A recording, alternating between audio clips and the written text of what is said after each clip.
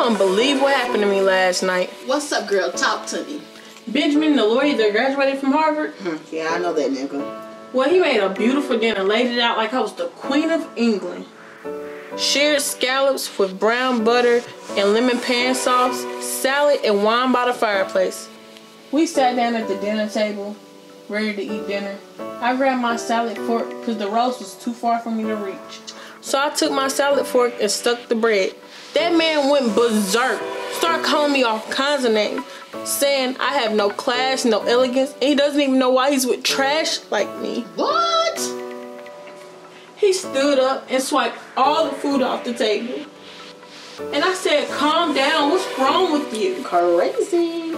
So I just knew I had to get out of there. I didn't grab my coat or anything, got my purse and ran out the house. Tangy.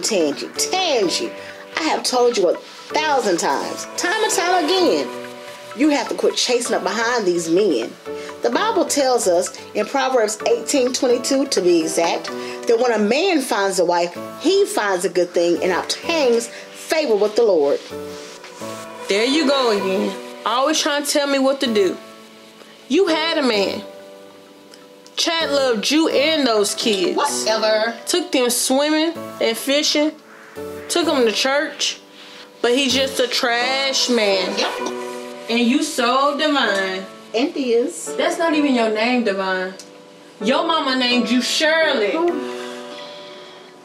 Girl, I wonder why we don't have a man.